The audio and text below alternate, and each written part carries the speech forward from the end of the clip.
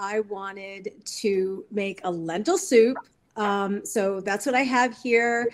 Legumes, beans, lentils filled with galacto-oligosaccharides. I used garlic and onion, so there's fructans in here. But let's talk about temperature, right? Because although there are cold soups, we often eat our soups hot.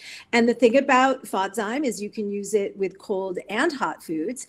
When you're using it with a hot food, we want to make sure that it's not higher than 140 degrees, but you know, none of us are carrying around a thermometer. So basically you just want to have the food at a comfortable temperature for you to eat, right? So if you're eating pizza, you know, sometimes like you burn the roof of your mouth, that's too hot. We just want to make it a comfortable temperature to eat, and then it's good to go in terms of using the FODZYME. So I bought this little pouch, and I keep my little individual FODZYMEs in there. And this has become like my thing, right? I'm going out to a friend's house, I'm going out to a restaurant or whatever, and I have this in my bag, and I pull out one of my little individual, and this is what I like about this, portion controlled, so easy.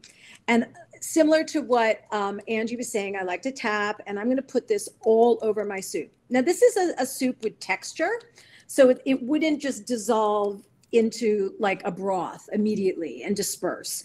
So I'm going to sprinkle this all the way around and stir it in.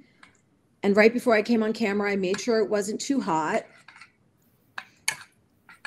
I'm so excited, get to eat lentil soup. You know, and Angie also mentioned in the beginning the thing about us being able to get back to enjoying meals with friends and family. Lentil soup is one of those things that my parents always made. I grew up on it. So for me, this is a comfort food. And so being able to have this again is, you know, not only physically satisfying because I get to eat this, but there's a real emotional satisfaction as well. So I'm going to dig in